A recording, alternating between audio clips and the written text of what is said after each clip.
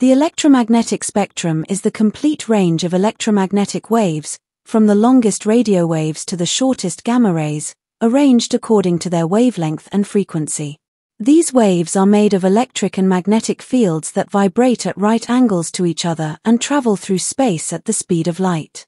Unlike sound waves, electromagnetic waves do not need any medium and can travel even through vacuum. The electromagnetic spectrum is divided into different regions. Each part has unique properties and uses. At one end of the spectrum are radio waves, which have the longest wavelengths, some as long as a football field. They are used in radio broadcasting, television signals, mobile communication, Wi-Fi, and navigation. Microwaves have shorter wavelengths and are widely used in microwave ovens, satellite communication, weather forecasting, and radar. Infrared radiation lies next in the spectrum.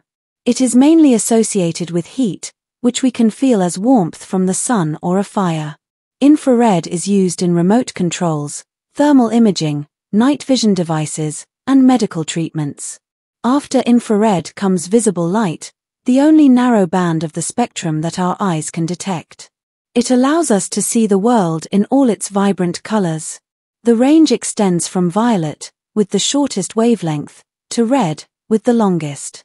Visible light is also used in photography, optical instruments, and everyday lighting.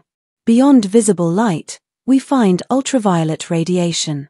It has shorter wavelengths than visible light and is used for sterilization, forensic analysis, and fluorescent lamps. However, too much exposure to ultraviolet rays can damage the skin and eyes. Next are X-rays, which have even shorter wavelengths and higher energy. They can pass through soft tissues but are stopped by bone, making them essential for medical imaging, security scanning, and scientific research. At the extreme end of the spectrum are gamma rays, which have the highest frequency and shortest wavelength. These are produced by the most energetic events in the universe, such as supernovae and nuclear explosions. Gamma rays are used in cancer treatment, sterilization of medical equipment, and nuclear studies, but they can also be very dangerous due to their strong penetrating power. The electromagnetic spectrum is essential in our daily lives.